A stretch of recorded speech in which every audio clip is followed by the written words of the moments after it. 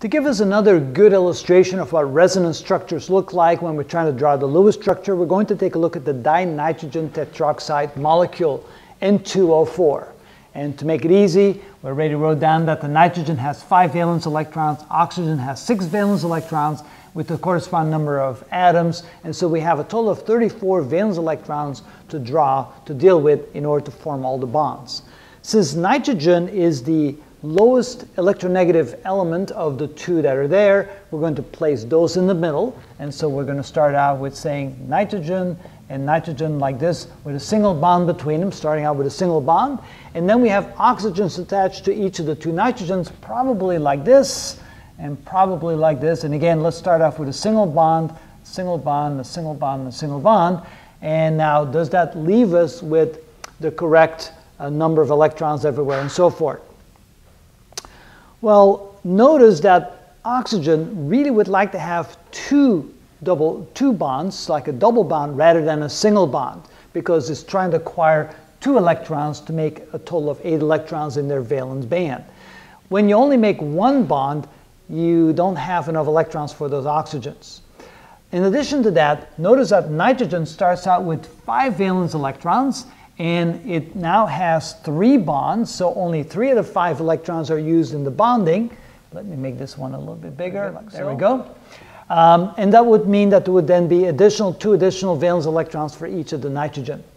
Probably not the right way to set it up.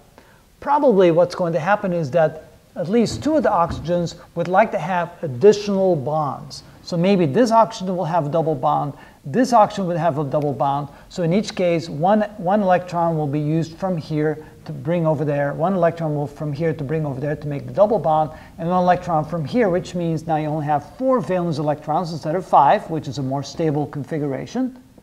Okay. And now we have, in each case of the nitrogen, we now have 4 bonds. That leaves us with 1 valence electron left. Now, it turns out that these oxygens right here with only 1 bond would only have 5 valence electrons each. Like so, and 5 valence electrons each, which is not a good stable configuration. And so what will happen is the extra electron that came from here will be transferred over to the oxygen, because the oxygen will be pulling them in. The oxygen will be pulling that one in. And so now it looks like we have the proper number of electrons and the proper number of bonds. I think we have the proper structure now. Let's check and see. As far as the octet rule, we have 2, 4, 6, 8, 2, 4, 6, 8 for each of the nitrogens, so that's good. These oxygens have 8 each, so that's good. And these oxygens have 8 each as well, and so that's good as well. So it looks like the octet rule is followed. What about the total number of electrons?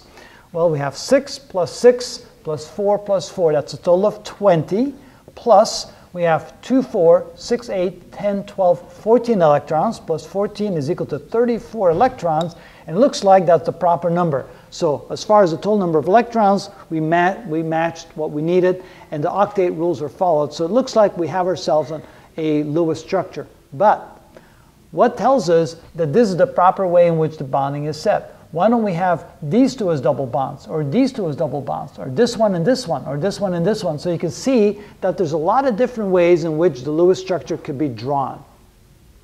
So what we're going to do is we're going to say, well, we have all the various possibilities.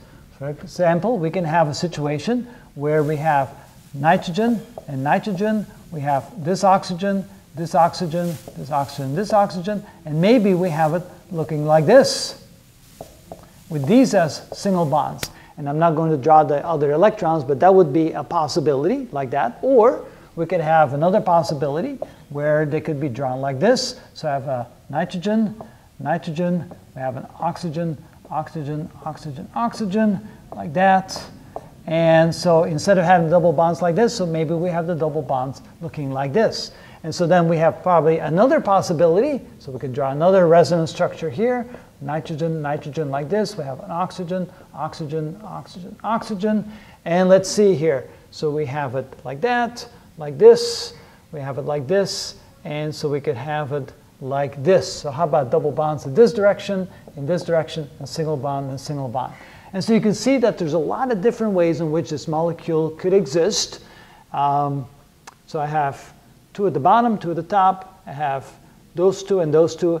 And it looks like that's the only way it can happen. it's not going to happen that these two are going to be over there or those two are going to be there. So those are probably violations of the rule. So it looks like we have those 4 possibilities.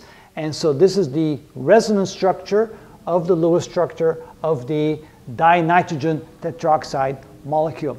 If you want to be complete, then we have to put, of course, electrons in. So we can put the electrons in here. We can put the electrons in here. And then we can put the 2 there, 2 there, 2 there, and 2 there, 2 there, and 2 there. And we can do the same over here. 4 extra valence electrons, 4 extra valence electrons.